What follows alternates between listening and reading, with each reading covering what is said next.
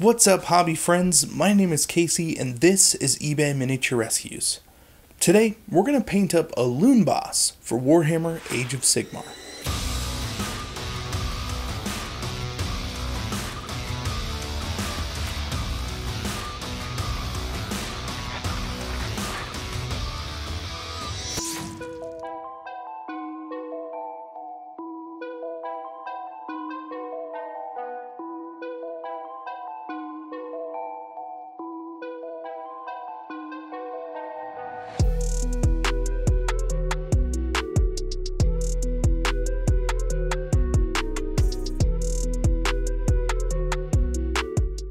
When the Gloomspite Gitz came out a couple of years ago, there were some seriously awesome new models that came with the release. Much like orcs, these little green goblins carry with them a very unique and fun aesthetic. One of my favorite models in the line is the Loonboss, and I happened to come across this particular model on eBay for sale at 15 bucks. Let's take a look at the model and see how we did for that price.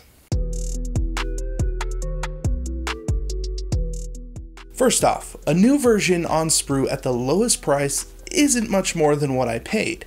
17 bucks to have total control over your build is a great price for an HQ unit. That generally averages $25.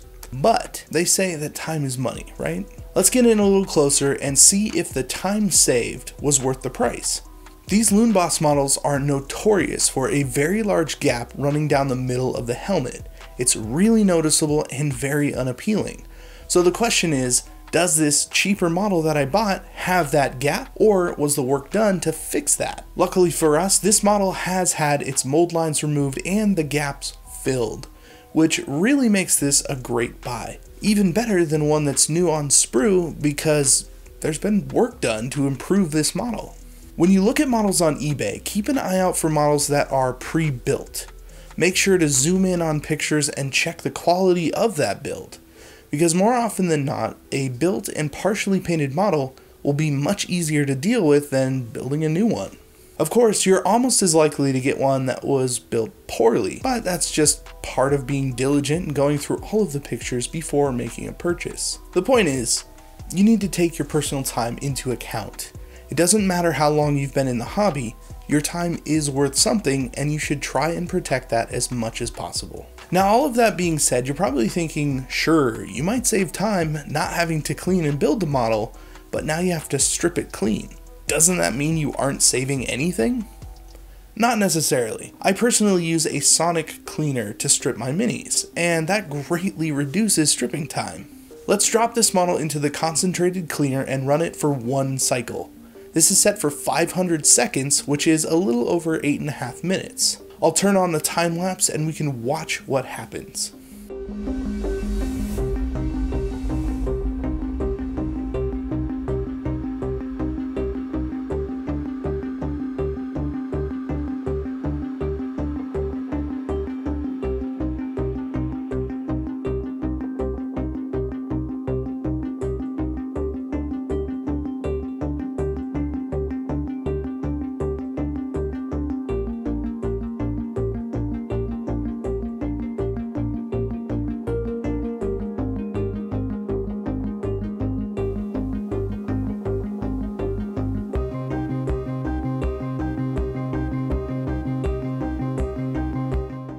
After that cycle, you can see that the paint has been completely taken off, which, if I'm being honest, is pretty rare. The last owner took care of this model. It was started properly, the gaps were taken care of nicely, the primer was probably done with an airbrush, and the paint that was on the model was brushed on thin, so it all came off exactly how I wanted. We aren't always that lucky when buying models off of eBay, but even then, I'd say I run models an average of 2.5 cycles to get 99% of the paint off.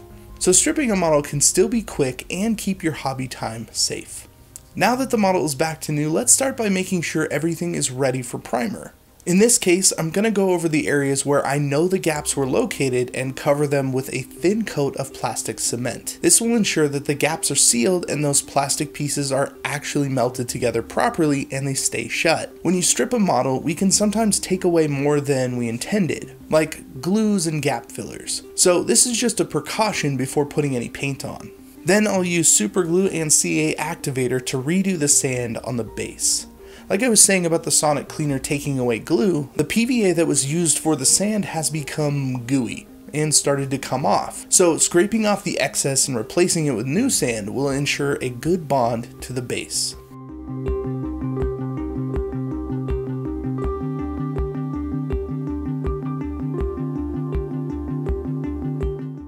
For priming, I'll be using Badger Stynores, starting with a really thin coat of black and working my way up to gray at a sideways angle, and finally white directly from the top. That way we have the zenithal prime done and the model has all of its light and shadows ready to go.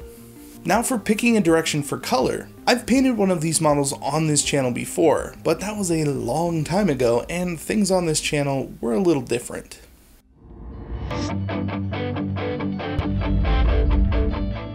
Here's my original model. This is the direction that I've taken my personal Gloomspite Gitz, and I'm going to want to do something a little bit different this time around. Also, look at that gap. That's just gnarly. No reason for that to be there. This model is really bright and fun, and I think I'll probably shoot for something a little more desaturated and dark fantasy. But let's take a quick look at Google and see if there are some other types of paint jobs that might help the decision-making process.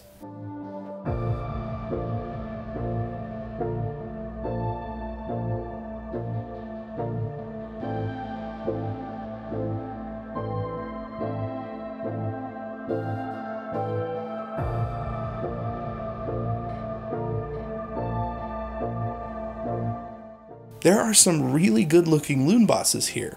Weirdly though, they mostly look the same. A couple of small differences here and there, but generally the same color choices throughout.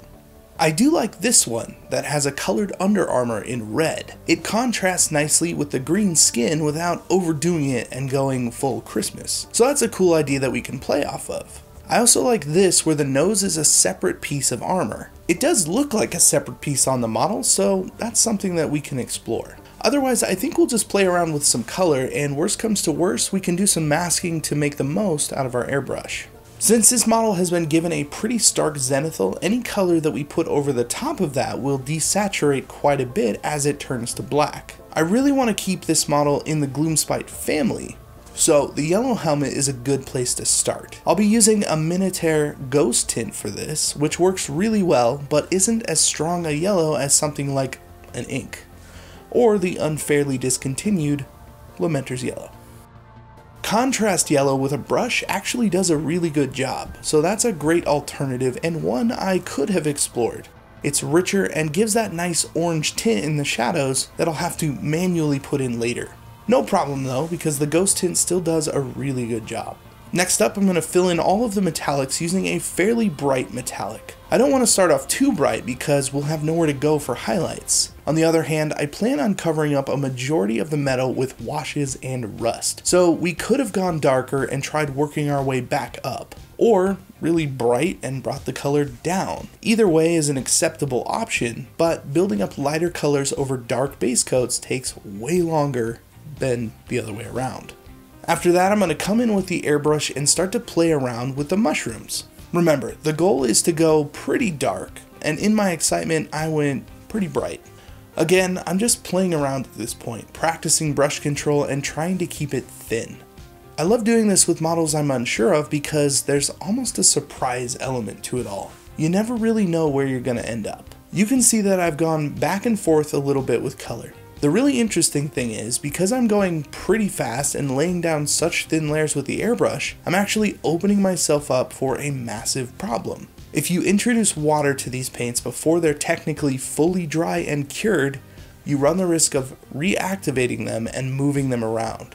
Sometimes you want to do this on purpose to get that nice chipping effect, but for smooth mushrooms, probably not the best course of action.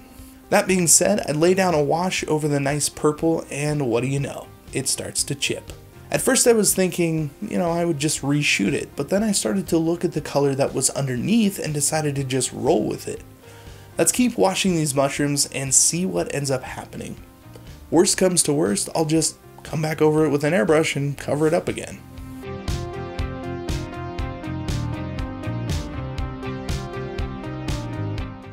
Since the pattern actually looked pretty good, I'm going to come in with a lighter pink to highlight those sections and try and make this look a little more purposeful.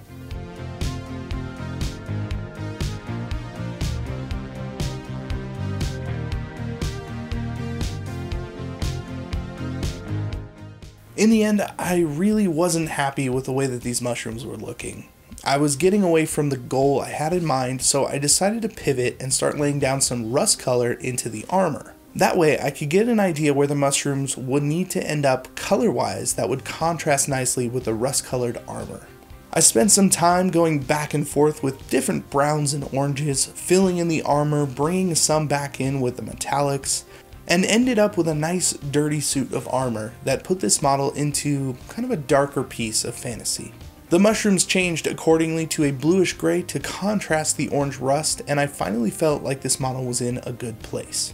Before we get to the final reveal, I just want to clarify a few things. This video is a little bit of a change from how I normally make a painting tutorial. It might not seem too different, but on my end this was an easier, more approachable way of doing a weekly video. The reason for the change isn't a bad one. In fact, it's really fantastic. It just so happens that my wife is pregnant with our second child, and she is due in just a couple of months. I am very excited, but I'm also a little concerned as to how that will affect my ability to put out compelling content on a weekly basis. Now, I don't plan on changing my upload schedule. If anything, I'll be working harder to pre-do videos for when the baby gets here to take that load off. I've got some really fun, slightly easier projects in the works, as well as some really great models that will be going back on eBay. Speaking of which, this particular model will be making its way back on eBay, and as always, the price will start at the same price that I purchased the model for. If you would like to support this channel, the auctions are a great way to do it. I also have a Patreon with some fun rewards if that isn't your thing. All the links are in the description below. Thank you for joining me on another miniature rescue. If you like something about this video, please consider liking, sharing, and subscribing, as it really helps out the channel. Once again, I'm Casey, and I will see you in the next video. And of course, the Loonboss.